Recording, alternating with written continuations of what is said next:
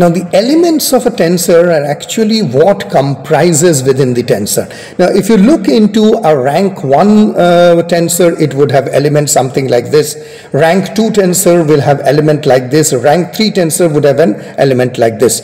So here is a point of confusion, is that rank of a tensor, or I would say the element of a tensor and indices of the tensors are not the same. Indices actually measures in I and j, that where exactly it is, the location.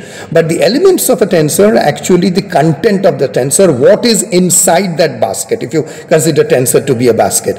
So, and also you will see in general relativity and other areas of physics, when you make a coordinate transformation, the elements of the tensors actually changes or coordinates based on the rules that you set. And as you understand, the tensors are exotic mathematical properties where things transform based on certain rules. So the elements are basically the things, stuff inside the tensor.